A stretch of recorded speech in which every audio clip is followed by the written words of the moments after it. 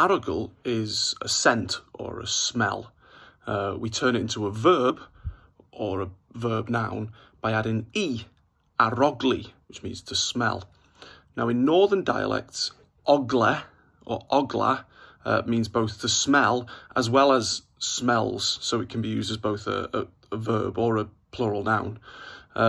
You'll also hear OGLEUO for to smell as well, which is not too common, but it can be heard.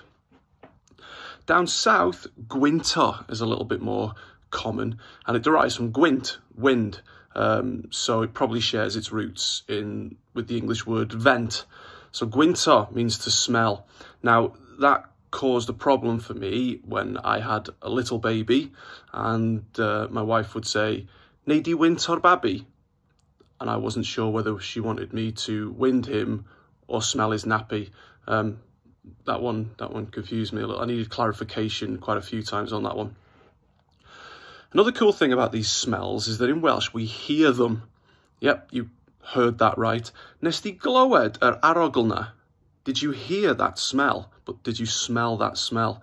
Wnest ti glywed AROGL? I can't even speak myself. Wnest ti glywed AROGL na? That's why I say wnest ti glywed OGLA na. It's easy to say. Finally, drewi or drewllyd is how you describe something as being smelly or stinky or something like that. So ti'n drewi, you smell or you stink.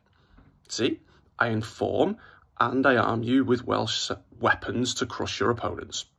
Croeso, you're welcome.